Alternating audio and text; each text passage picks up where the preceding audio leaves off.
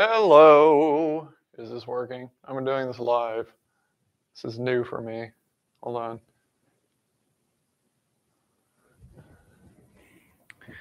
Hi, everybody. It's me. I think this is working. I have no idea how to tell if this microphone is working. And this is live, so this is really awkward, but I hope it works. Okay, so cell types and organelles. That's what this is about. So let's get right into it.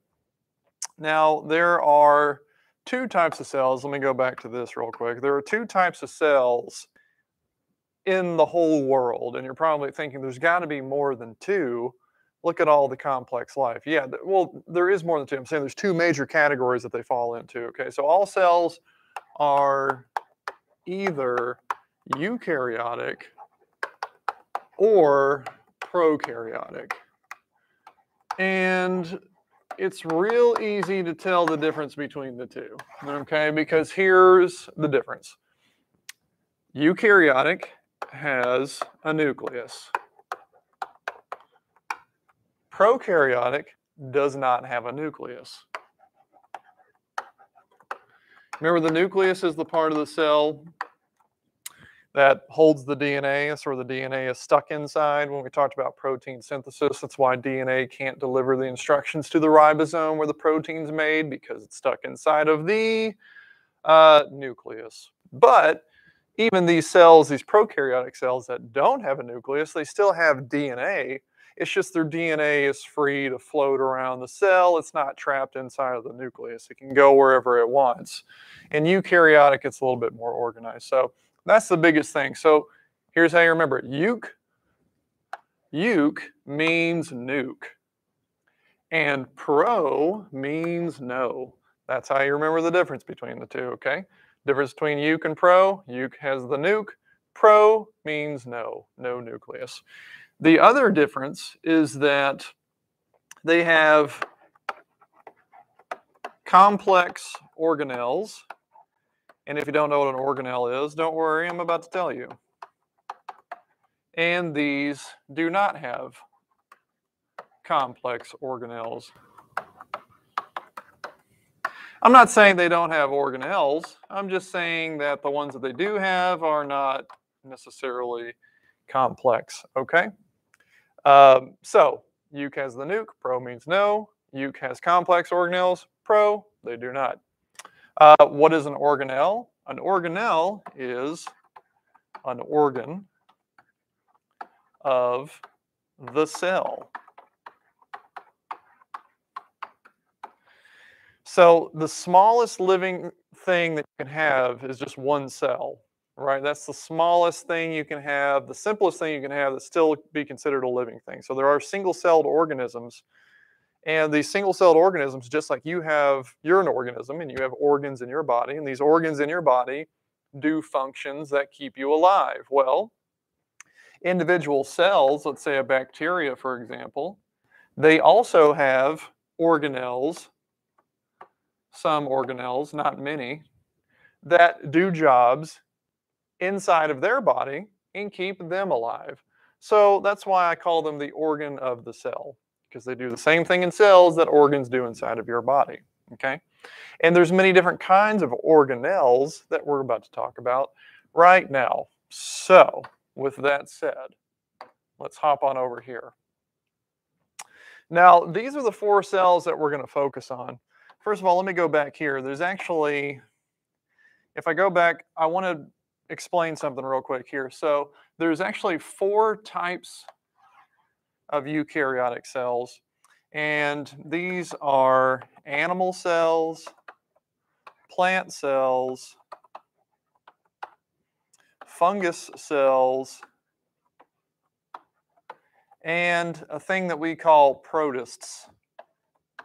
Now, I'm not going to get into a lot about protists today, but just know that protists, for future reference, is any eukaryotic cell, meaning it has a nucleus, that's not an animal, a plant, or a fungus.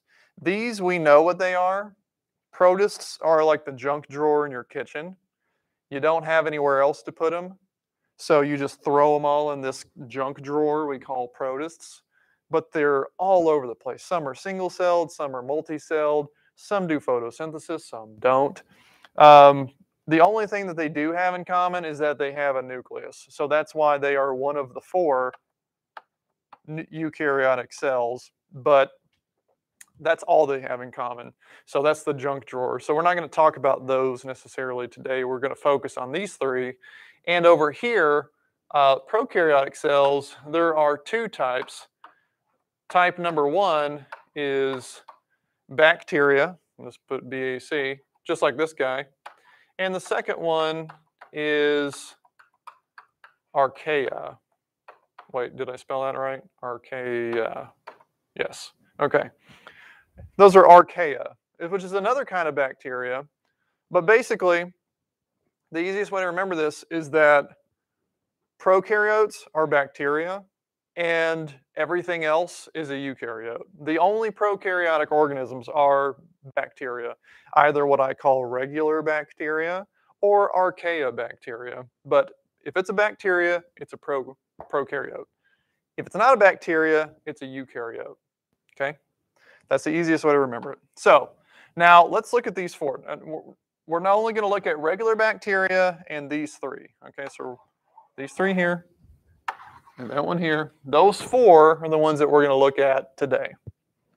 So back over here, these are the 4.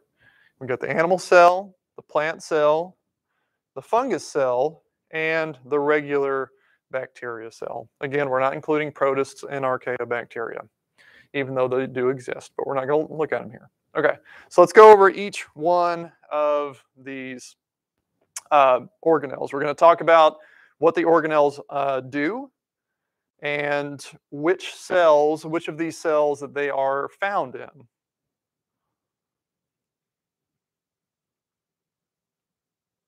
Okay, so the first one that we're going to talk about is the endoplasmic reticulum. Okay, so this is thing number 1, organelle number 1 that we are talking about. Okay, so you can call the endoplasmic reticulum the ER for short. And it's not this part. You could ignore this part, this big green thing, ignore that. And this is actually the nucleus over here, so ignore that. Okay, the ER is this thing here. Okay, that's the ER. And there's 2 kinds actually. There's what's called the rough and the smooth. Okay, so rough ER has ribosomes on it, and ribosomes are the place. So these are all ribosomes.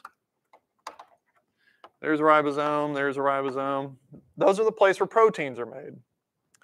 And so rough ER that has ribosomes makes proteins.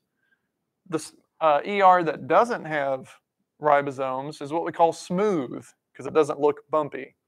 And that actually, it doesn't make proteins, it makes fats or what we call lipids, right? So rough ER has ribosomes, makes protein. Smooth ER doesn't have ribosomes, and instead it makes lipids, which is what your cell membrane is made up of, which we're going to talk about just in a second, okay? So that's ER.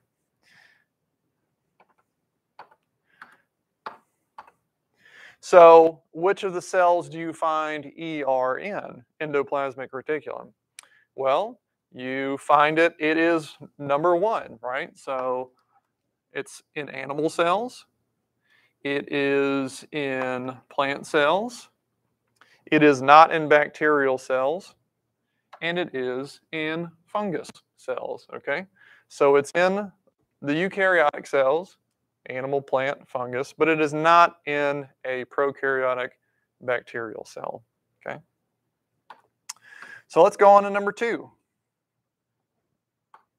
Number 2 is the chloroplast. It should be a chloroplast, right? Nope. Hold on, something happened. There we go. Number 2, cell wall. Sorry, the picture is a little blurry. I had to blow it up. But this is a plant cell, and this is the cell wall here. So the cell wall is just this outer layer that surrounds the cell itself, okay? It's just a thick cell wall that surrounds the cell and keeps it contained. Uh, it's just a second additional layer on top of the cell membrane that we're about to talk about. We haven't talked about it yet, but we're about to, okay? So what cells can you find? Sorry, I keep trying to do the wrong thing. What cells can you find cell walls in? Well, animal cells do not have a cell wall. That keeps them from being too stiff and rigid and allows them to be more flexible and have sweet dance moves like this right here. Okay, so our cells are squishy. Animal cells do not have a cell wall, but plant cells do, which is why they're stiff and rigid. Bacteria also have cell walls, and fungus cells also have cell walls. Okay, so these three do. Animal cells are the ones that do not. Right? Next. Chloroplast. This is number 3. So organelle number 3 is the chloroplast. Now the chloroplast is the place where photosynthesis happens. Okay? It's got an outer membrane, it's got an inner membrane, it's got these things inside that are called thylakoids. You don't necessarily need to remember all that just yet. We're not going to go into detail about the chloroplast. I just want you to know that it is the part of the cell that does photosynthesis. And because it does photosynthesis, you can probably guess what type of cells you find chloroplasts in. So animal cells, like us, we're animals, we obviously don't have chloroplasts. So number 3 is the chloroplast, right? So there's a chloroplast in the plant cell. No chloroplast anywhere else, is there? Just in the plant cells, right? Now, there are some bacteria that do photosynthesis. There are some protists that aren't listed here that do photosynthesis, but this is just to show you what they look like and to kind of get you familiar with the organelles in general. We're not going to get too into detail about stuff that we don't have to get into right this second, okay? All right, so the next one, number 4, is the vacuole, all right? That is number 4, right? Let me just double check. Yeah, okay. So vacuole is just basically a water balloon. It's a plate. Your cells need water, right? Your cells have little storage units just for water, to have water on standby when they need it. And that's what a vacuole is. So this is basically just water storage, okay? Water storage. And it's very simple. It's just got like the balloon full of water. That's basically it, okay? So let's go back over to here. Which cells have vacuoles? Well, there's number 4 right there. Animal cells have vacuoles. Plant cells have vacuoles. Fungus cells have vacuoles. And I don't see any vacuoles in a bacterial cell. So again, bacteria, they don't have many complex organelles. That's not one that they have. You'll notice that plant cells actually have a really big vacuole compared to animal cells, which have smaller ones, which makes sense because plants can't just get up and go get water whenever they need it. So whenever plant cells do get water, they have big storage tanks to hold on to it for when it doesn't rain. That's why trees and all the other plants don't just dry up and die as soon as it stops raining. They have big water storage units that they feed off of until it rains again next time, okay? Let's go to number 5. The cell membrane. Here's the cell membrane, okay? So the cell membrane has 2 layers of what we call lipids, okay? So it's actually called the lipid bilayer. Bi means 2, right? That means 2. So it's 2 layers of lipids, and here's a layer of lipids on top, these orangey things with the black legs, and then there's another ones. And you can see that their legs point toward each other. So we got the heads and we got the legs and they point toward each other. We're not going to get into that specifically just yet. We're just going to say that cell membranes are like if your cell was a balloon, it would be the rubber part of the balloon. It's just the part that, you know, forms the boundary between, separates the inside of the cell from the outside of the cell, okay? And it also, so it surrounds, protects, and what am I trying to say? It picks and chooses what comes in and what goes out.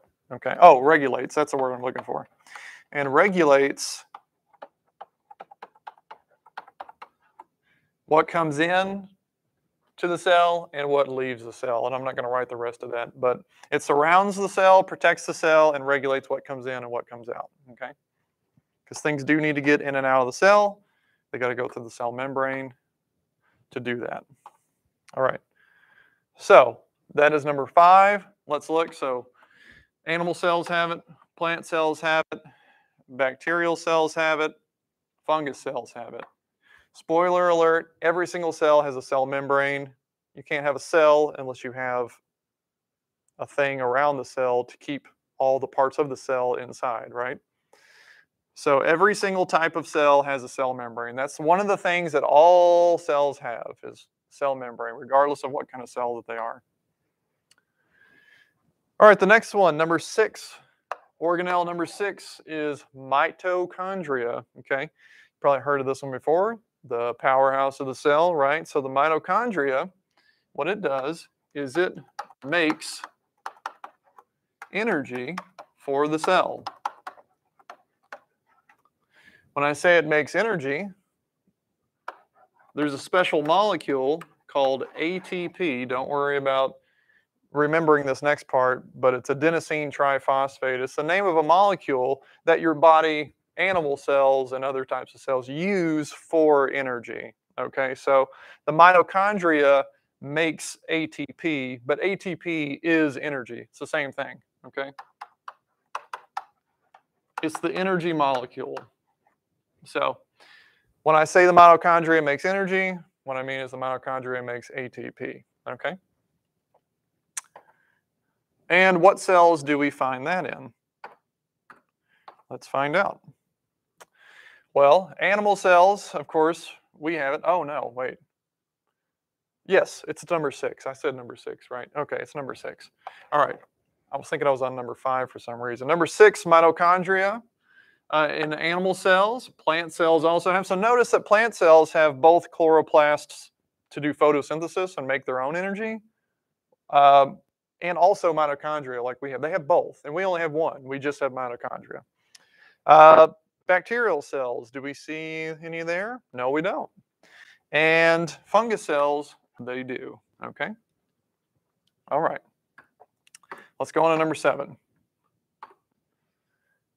Number 7, the Golgi apparatus. Okay, so this looks a lot like the ER that we talked about in the beginning, but it does not make proteins.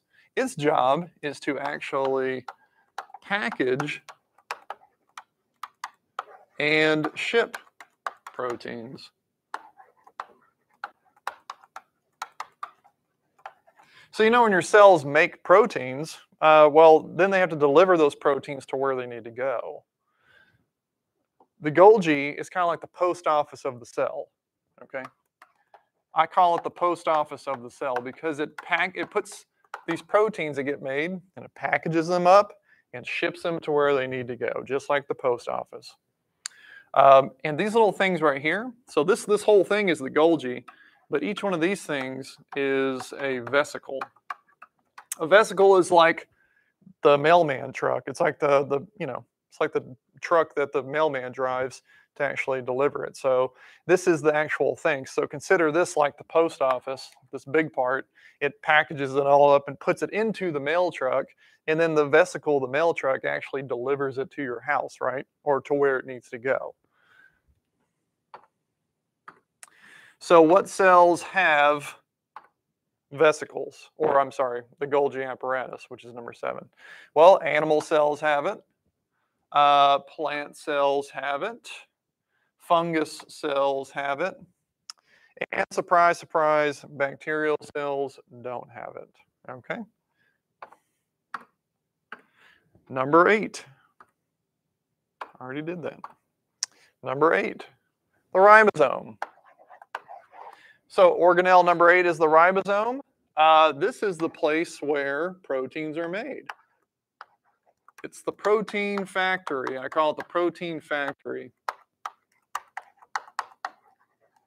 Okay, so we talked about how ribosomes are on the rough ER earlier, and you should know already that ribosomes make proteins because we talked about that before, but this is what the actual ribosome looks like. It almost looks like a hamburger bun. You got the big top bun, you got the small bottom bun, right? And the way that the ribosome works is it reads the mRNA that gets made from DNA, right? This has the encoded instructions on how to make the protein. tRNA brings the amino acids over to the ribosome. The ribosome puts the amino acids together in a chain to make the protein. Okay, and I'm not going to get too much into that because we already talked about that. But which cells have the ribosome? Let's find out. Well, we know animal cells do because when we talked about protein synthesis, we were talking about it in terms of how we do it. But plant cells also do the same thing. They also make their own proteins. And bacteria even have this, okay? So ribosomes are one of the organelles that bacteria do have because all living things need proteins. And fungus cells have them. So basically every cell type has ribosomes, okay?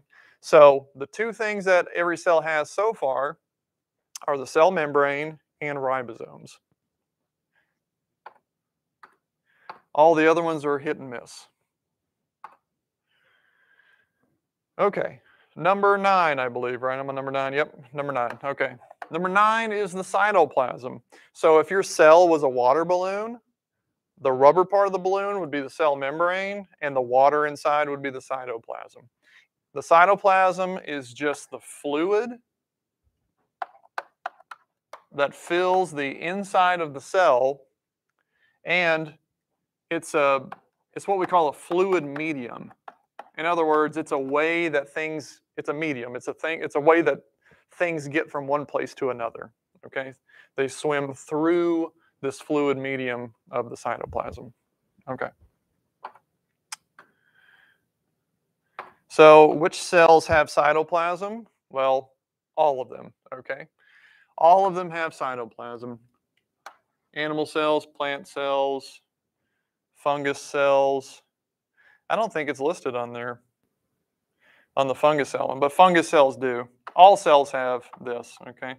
I guess that's a missing one, sorry about that. But anyway, this also has, some of these pictures didn't have everything labeled, but they all do have cytoplasm, I promise, okay? There's no cell that exists that's just dry and empty on the inside. They're all filled with this fluid called cytoplasm. Wouldn't be much of a water balloon without any water in it. Okay, number 10, the nucleus. So, you know what this is. This is the place where DNA is kept, okay? I don't really have to go too much into detail about that, but let's say that it stores and protects DNA. That's its job. Okay. So, which cells have a nucleus? Well, remember at the beginning I told you that the difference between eukaryotic and prokaryotic is that euc has the nuke, pro does not. So all the eukaryotic cells are going to have a nucleus, which is the animal cells, the plant cells, the fungus cells, and looky there, bacteria do not, because they are not eukaryotic. Okay. Protists, which aren't listed here, also have a nucleus because they are eukaryotic. Okay. Number 11, lysosomes. All right, so what are lysosomes? And what do they do? Here's the lysosomes here. They're like these little guys that live in here. If you zoom in on it and kind of cut it in half and open it up, it's basically just like a ball. Imagine a basketball, but inside that basketball is like digestive fluid. Basically, it's this fluid that just anything that goes into it, it breaks it down and destroys it. Okay, so the lysosomes, their job, they're kind of like the trash company. Okay, so they get rid of waste. Okay, they get rid of waste by destroying it. So just like you, every living thing creates waste. Even on a cellular level, each cell in your body also creates waste as just a part of its daily functions. And so this waste, your body doesn't have a dump to put it in. So they have to destroy it. And whatever doesn't get destroyed, it gets put in, you pee it out or you poop it out or something like that, right? That's a different kind of waste. What I'm talking about is just cellular waste on an individual cell level, tiny little pieces and particles and things that are left over, they need to be destroyed and gotten rid of. And that's what they do, okay? So which cells have lysosomes? Let's find out. Oops, went too far. Okay. Lysosomes, animal cells have them. Do plant cells have them? They do, but they're not listed here, okay? Yeah. They do, they're in there. Fungus cells, do they have lysosomes? They do, but it's also not listed, okay? They also have lysosomes. And bacterial cells, though, do not, okay?